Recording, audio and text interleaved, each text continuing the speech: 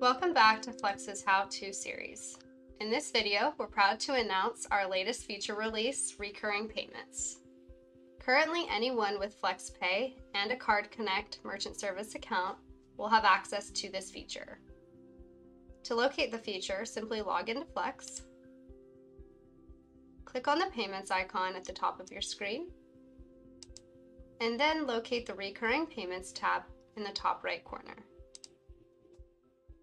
This is the recurring payments section of Flex, where a new plan can be created.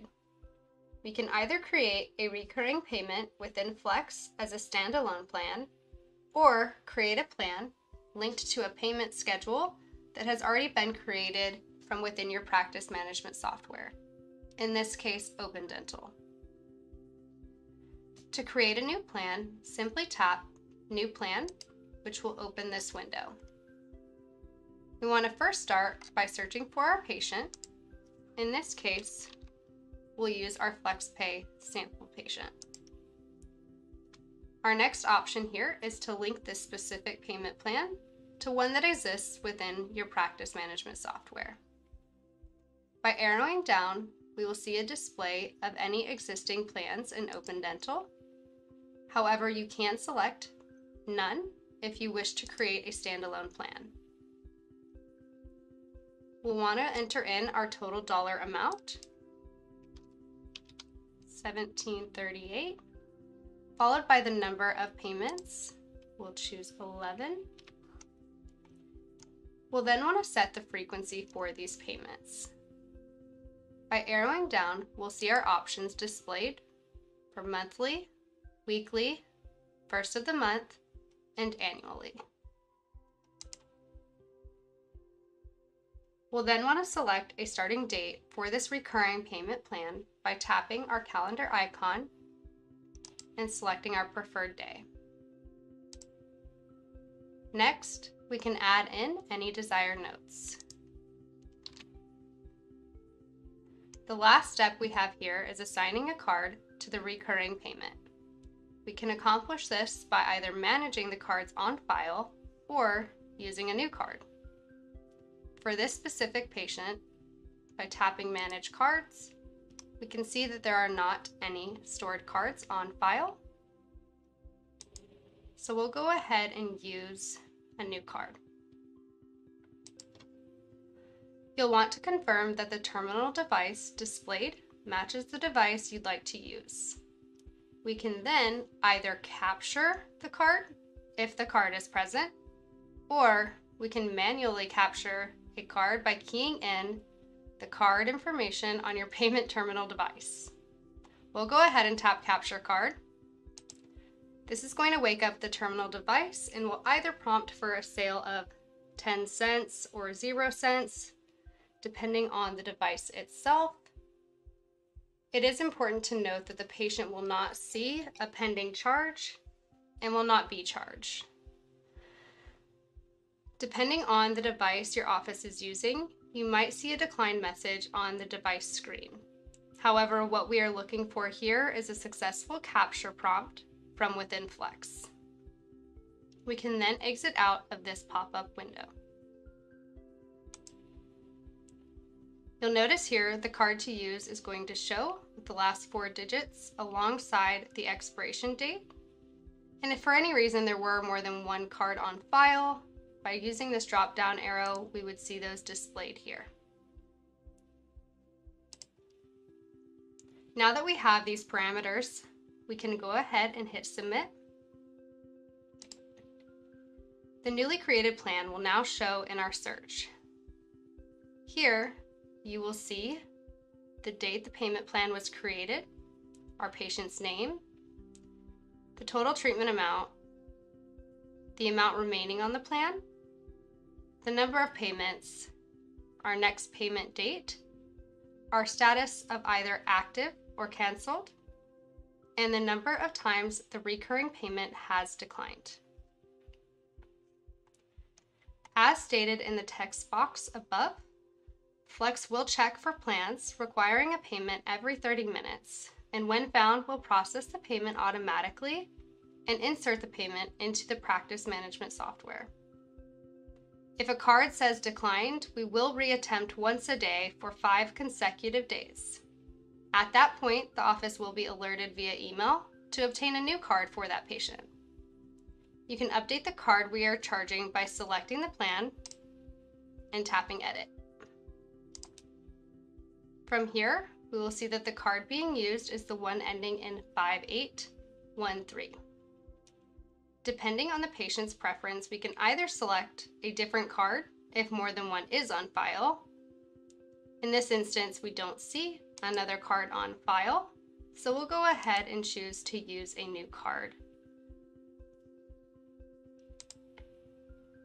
Assuming the patient is not present, we'll go ahead and do a manual capture.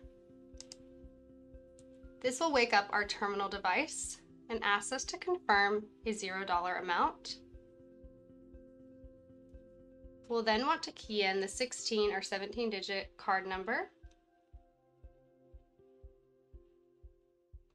followed by the security code or the CVV, and the expiration date for that card.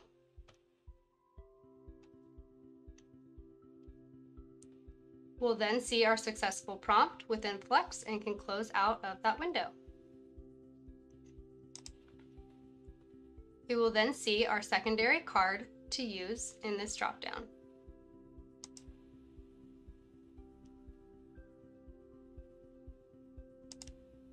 To manage our cards on file from here, we'll select a card different from the one existing from within our Manage Card section. From here, we can either choose a card and set that as the default, or delete a stored card.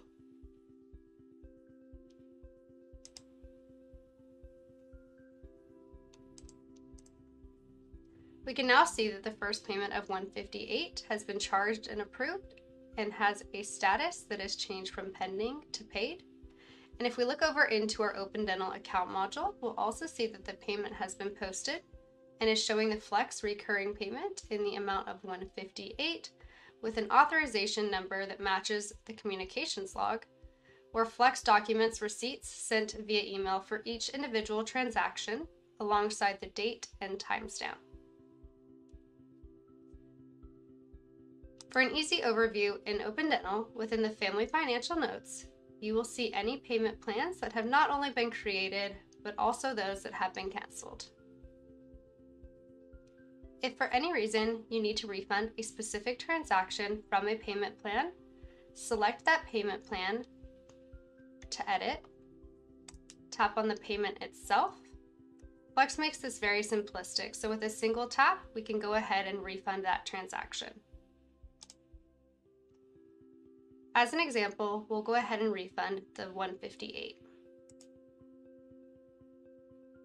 We will see that that is successful, and if we refresh our Open Dental account module, we will see the return of $158 with the corresponding authorization number.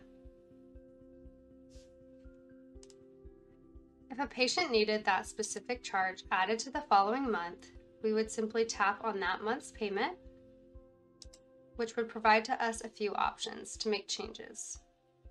We would simply tap Change Amount and enter in our amount desired, which is $316.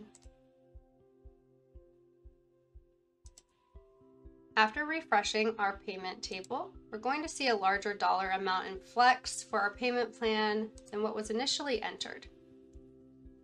That number is including and reflecting what has been refunded. The remaining payment still indicates the true balance of what we initially set up the payment plan for, alongside the number of payments remaining for this plan. If ever a payment due date needed to be changed, tap on a payment within the plan and select Change Due Date.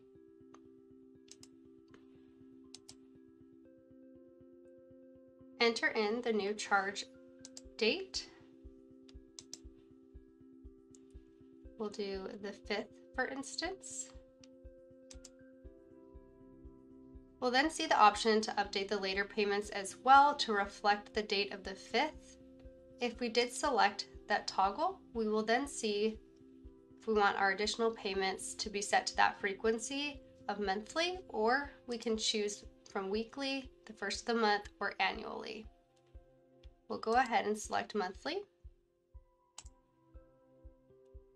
And you'll see our updated payment table reflected here to the 5th of each month. The icon that you see to the right of any payment plan that is within Flex is an audit trail of anything that has occurred from within that payment plan. So as we can see here, the payment plan was created and by which user, and any further activity that has been made on that specific payment plan. Permissions can be adjusted on a per user basis for creating and making changes to a recurring payment plan. Someone with administrator permissions can access the Flex settings. Once in our settings, we'll want to go over to our server tab. From here, we can adjust our user setup to reflect the permissions for recurring payments with this toggle here. For canceling a payment plan, select the appropriate plan from within Flex and cancel this plan entirely. Please note that this cannot be undone and you will receive this prompt each time that you try to cancel a plan. For now, we'll go ahead and select yes, that we do wish to continue. And we will now see our updated status of this plan being canceled. Now that we have covered the standalone payment plan setup from within Flex, we will now walk through setting one up and attaching it to a saved payment plan from within your practice management software. Please keep in mind, only recurring payments attached to the practice management software where the plan is being managed will be allocated to the procedures within the account module. The new plans created in Flex, not attached to an existing plan in Open Dental, will be entered into the account module and displayed as unallocated payments, just like you would see here. To set up a recurring payment and attach it to a plan already created within Open Dental, we will mimic the steps from creating our first plan. Go ahead and tap New Plan. Start by searching for your patient. And where before we did not link this to a payment plan, instead we would drop this arrow down and select the payment that was initially created within Open Dental for the recurring payment to be associated with. This message will pop up just letting us know that this is something that can only be edited from within your practice management software and cannot be managed from within Flex. Our next option, after linking this to a payment plan in Open Dental, is attaching a note if desired.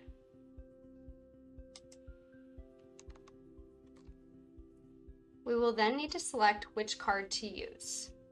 Because this patient has a card on file, we will leave that card as the one to utilize and tap Submit to create our payment plan.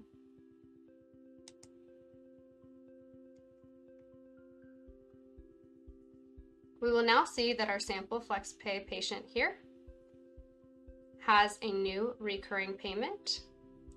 You can see the charge amount, the remaining amount. The number of payments is stating that it is handled by the practice management software, and it does have an active status. If ever someone did try to create a payment plan for a patient and link the recurring payment to a plan within Open Dental,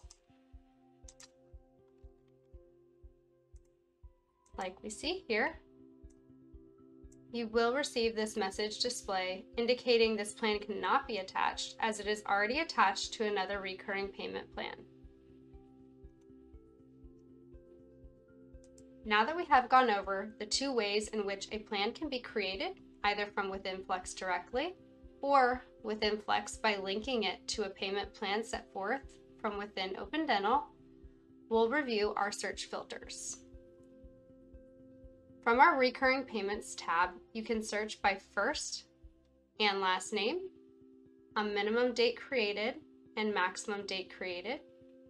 You'll also see toggles here to where you can search for only active payment plans, declined payment plans only, or if both of these are toggled off, we can also see any payment plans that have been canceled. This fully covers how to create a payment plan, link a payment plan created from within Open Dental to a recurring payment plan in Flex, how to edit any of the parameters set forth in the payment plans you've created through Flex, how to cancel payments and payment plans, and also how to search and filter them. I hope you've enjoyed watching this video and are enjoying our newest feature release, Recurring Payments.